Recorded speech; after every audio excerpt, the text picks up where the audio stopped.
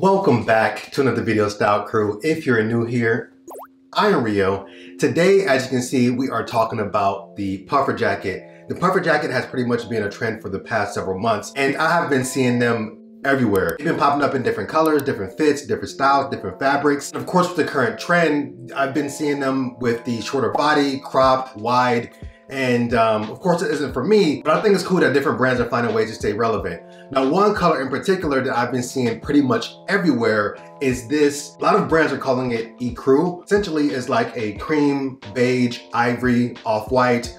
Off-white as in the color, not necessarily the brand. So I decided to just grab one. Now, this particular puffer jacket is by Topman. I got it on ASOS. If it is still available, I will link it down below in the description for you guys. And I have 4 outfits on how we can style this particular color of a puffer jacket. This one in particular has a removable hood. So out of the 4 outfits I'm showing you today, 2 of them are featured with the hood and then 2 of them are without the hood. When we talk about this color, I think this color is a really good late winter, early spring color. So a lot of brands have been doing these for the past couple months, and I think you're gonna still continue to see them popping up here and there. For sizing, this is a size medium.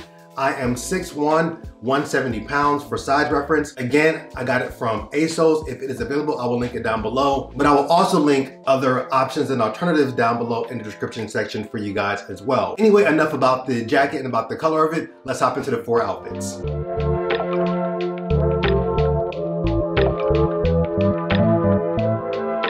For me, when it comes to styling this particular piece, I didn't want to overwhelm it. I didn't want to take away from it. I wanted to make sure that I had proper color balance. I pretty much wanted to allow this to shine in its own way. And being that it's a beige and light color outer piece, I wanted to stay away from light colors up top. So for outfit number 1, I utilized this chocolate brown turtleneck from H&M as a base layer, which it has a rib knitting body, which I think is absolutely gorgeous. The fit is amazing. It's a size medium. And I will try to link pieces down below if I can, if they're available. And if not, you can just utilize these as inspiration if you have something like this or intend on getting something like this. So this being my base layer, and above that, I added this also from H&M, zipped over shirt, maybe. I guess you can call it an overshirt. 2 chest front pockets, a silver contrasting zip going up, and it has a houndstooth pattern to it, earth tone mix with the browns, the beiges, and the creams. And I thought it just bounced really nicely off of the brown turtleneck. This ended up being the upper half, and of course the puffer jacket, the cream puffer jacket was over that, providing a nice contrast and balance between all 3 pieces. And then to finish the bottom off, I had these light beige, almost like a stone pair of slim pants from Mango, somewhat similar to the jacket, but it didn't match, and I didn't want it to. Of course, I didn't want it to blend and bleed all together. I wanted to have really good separation between each piece and have some really good balance in the colors. And then I finished the look off with a pair of chocolate suede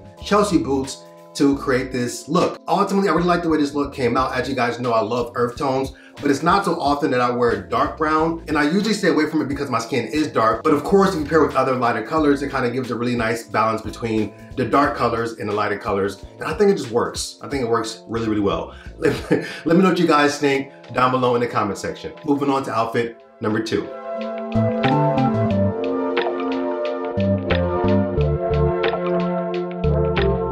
All right, so here we are with outfit number 2, and you may notice that I have on a different pair of pants, and it's because I forgot that the pants I was originally wearing was a part of outfit number 2, so I had to switch them up and then, of course, hang these up so I can showcase them to you guys for this outfit. Sometimes I put these outfits together weeks before I can actually do a talking portion, and for this video, I wanted to do a talking portion showing you why I put certain things together in this way, and I put these outfits together like almost 2 weeks ago, and although these outfits, most of them kind of be more catered to winter, I think you can adjust them slightly to work for early spring as well. Depending on where you're located, you still may have some slight cold weather, and these maybe can be some inspiration to kind of help you. Anyway, for outfit number 2, I think this is my personal favorite. It's very, very, very simple. All we have here is this beautiful boucle sweater that I picked up from Zara. Now, if you saw my winter Zara haul, I'll put a card up here for you guys to check it out if you haven't. But if you've seen that video, you saw me feature this in that video. So we have this as our top layer. Now, like I mentioned earlier, when it comes to this piece, it's about making this piece pop. So you wanna have something that's gonna give it a nice background to pop off of. And I thought this color did just that. So we have this as the underpiece. Beneath that being the bottom, we have this khaki colored twill pants, and then to kind of give more of like a attention to detail, which is more of like a pattern, I grabbed this scarf, which is I don't even know what color, taupe maybe, pattern scarf from Ralph Lauren, and I thought this did a perfect job of blending all of this together and making everything pop. And on the footwear, as you can see, I have on the brown Doc Marten 1460s, which are the Aztec something. I don't know the exact name of those.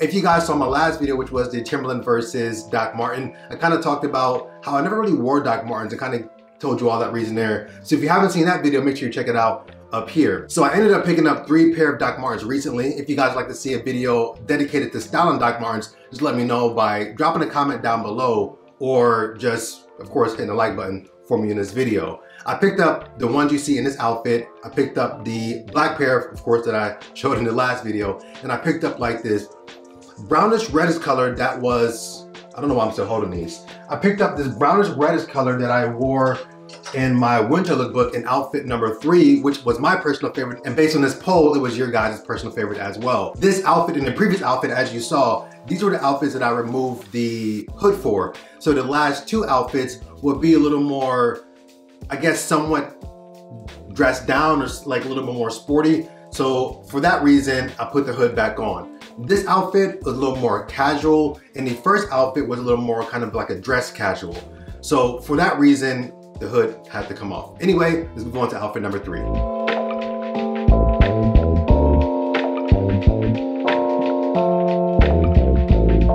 For outfit number 3, we're adding a little bit more color into the mix. So as we talked about providing that contrast and that separation for the outerwear, the base layer, we have this burgundy-ish faded Bordeaux color t-shirt. And of course, this being a darker top, the jacket just pops right off of it. As the bottom layer, we have this mid-blue washed denim jeans with some rips at the knee. And just like I did with the previous outfit, I want to utilize the scarf to kind of just to bring more color, more dynamic, a little more detail, because we have a pretty much bland outfit right here with that. And I wanted to bring in a little more detail by utilizing the scarf. It's not a really thick scarf, so I think you can get away with it during the spring, a little more, not as cold weather. Really working with the shirt really nicely, and of course, giving that a really nice separation pop. The footwear is a pair of Nike. I don't know what these are called exactly, but as you can see, they end up working with that t-shirt really nicely. And I just thought that this outfit came together perfectly. The midsole of the sneakers is almost the same exact color as the coat, and all of the colors just work together really nicely. And I also did throw in a gray beanie, a light gray beanie, which kind of pulled together the tones from the scarf as well, to kind of just pull this collective look together.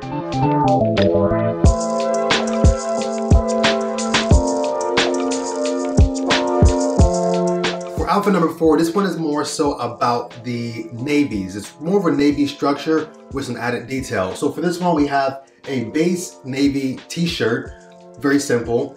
And on top of that, where we get that detail at, we have this beautiful trucker jacket from Zara. It's more of a stretch fabric, and it's, as you can see, has this kind of a darker tone pattern on it with somewhat like like a really dark navy, midnight navy, and some, I don't know if you would call those like a yellowish wheat. Don't know what you call it. Some burgundy in there as well.